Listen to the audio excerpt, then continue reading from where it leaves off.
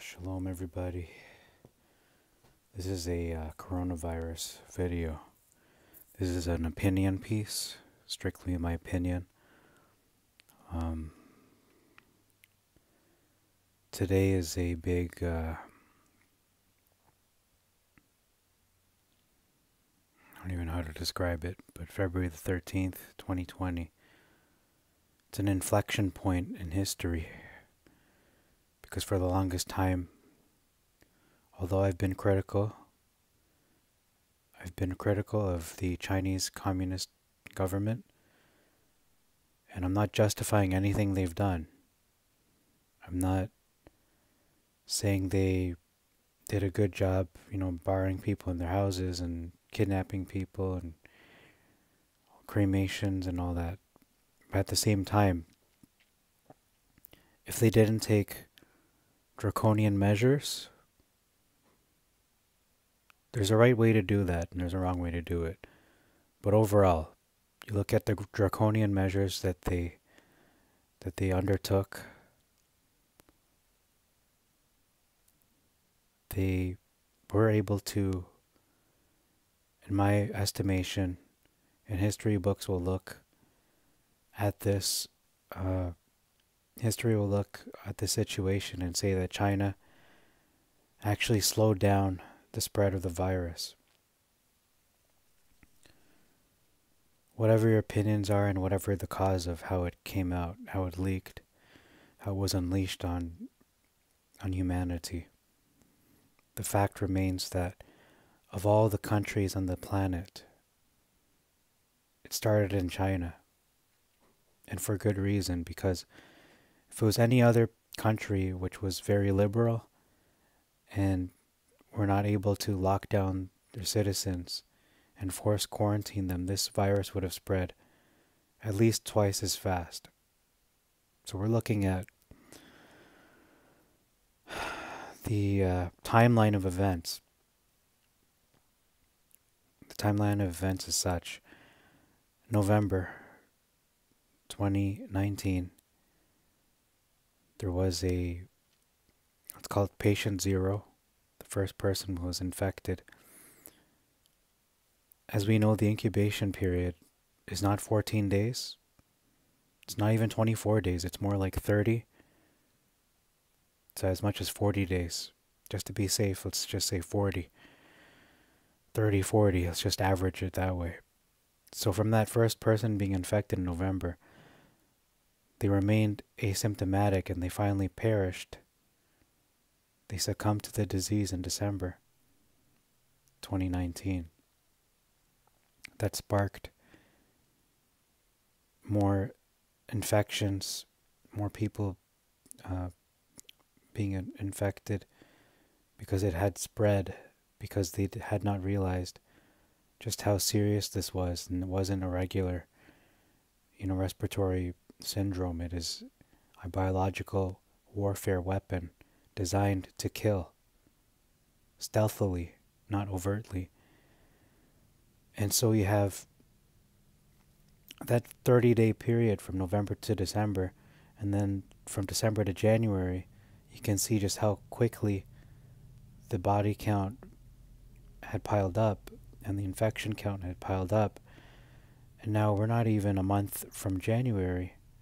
We're almost a month from there, and you can see just how exponentially it has grown. You look at the rest of the world, and it's only where China was in December, where they only had a few, handful of infected and a couple of deaths, not too many deaths. That's where the rest of the world is right now.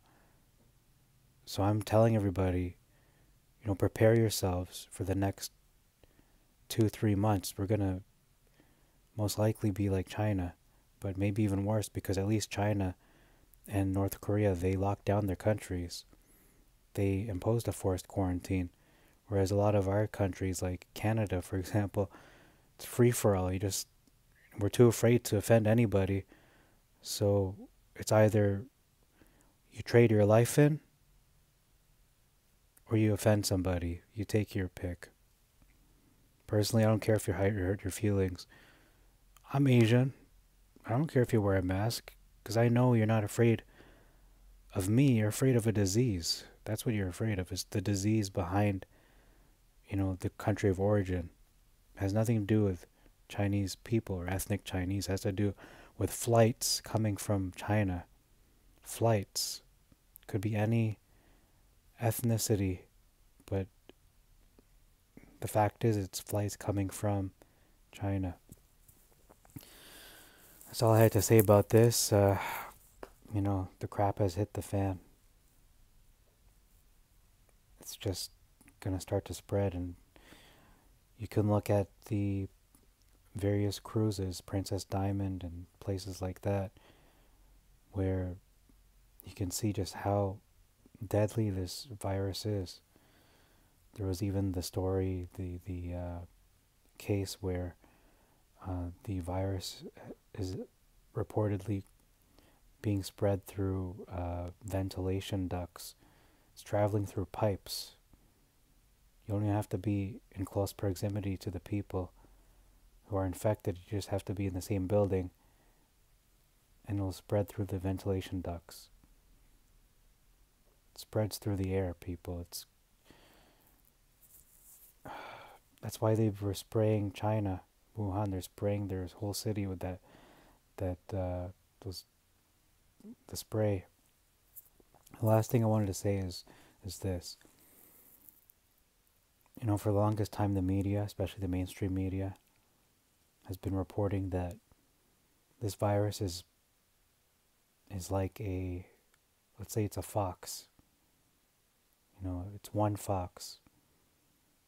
So what are you going to do? You're going to guard your pets. You're going to guard your kids from this fox at nighttime. But if you're calling it a fox, but then you see your neighbor taking precautions, in this instance China, taking precautions, building a fence, they're stocking up on bazookas and nuclear weapons and night vision, and they have where they got like guard dogs, they got guard bears, they have shotguns, AR-15s, they have level 5 body armor. Like, that's not a fox. Those aren't precautions you would take against a fox. Those are precautions you take against not just one T-Rex, but maybe an army of T-Rexes. And that's what we have here with the coronavirus. It's like an army of T-Rexes that are invisible. They're invisible, and they can travel through the air. And they can go through pipes, ventilation pipes, and they can survive on surfaces for who knows how long. Please stock up on food for at least, I'm going to say, well, time will tell, but I mean, China's been going through this now for how many months? A couple months, and it's not even at the peak. Just to be safe, I would prepare at least 6 months minimum to as much as a year, maybe 2 years of food, so you don't have to go out and risk being exposed. It's too risky, people. Don't take your chances. Our governments may not force a quarantine, but we have to self-quarantine and protect ourselves. Because the governments are not protecting us. They're not even informing us. The bare minimum they should inform us and tell us the truth. Be transparent that it's a bioweapon. People aren't going to lose their minds and just, panic. There's going to be, yes, there'll be people who panic, but at the same time, give people more credit than us just being, fear mongers or causing panic. People are going to make preparations. The government is stocking up on food. I'm sure they're stocking up on food too, just covertly. Department of Defense in America, they're buying up rations. I forgot how you say it, but the emergency, I think MRA or some kind of acronym with an M in there. Or these rations, MRA, I think. military ration something. MRE. Yeah, MRE is the acronym. That was a telltale sign when one of the manufacturers for InfoWars' emergency food supplier was contacted by a DOD to supply them food. That was a telltale sign. That was how many weeks ago now? That showed that they knew just how, they knew what the situation was. Now we have Beijing declaring martial law. China's far gone now. They are far gone now. The alarm just went off. That's significant because I'm telling you, the alarm just went off on our planet. Not just in China, but the rest of the planet. We have to take notice. Coronavirus isn't just going to stick to China. It's already claimed a life in Japan, claimed a life in the Philippines, claimed a life in Hong Kong.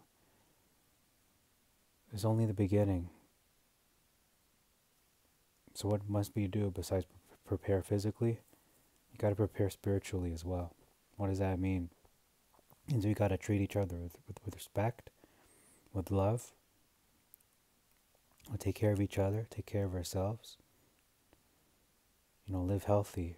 Eat a plant-based diet. Not just because, some kind of vegan militant said that, because I'm not that. It's for your health. It's to protect your immune system. Plant-based diet will purify your blood, and pure blood that's purified will give you the best chance against coronavirus. Eat a lot of antioxidants such as blueberries and other sources. That's going to give you a better chance to fight this. Get 7 to 8 hours of sleep per night. Don't sacrifice your sleep, because you're going to sacrifice your immune system.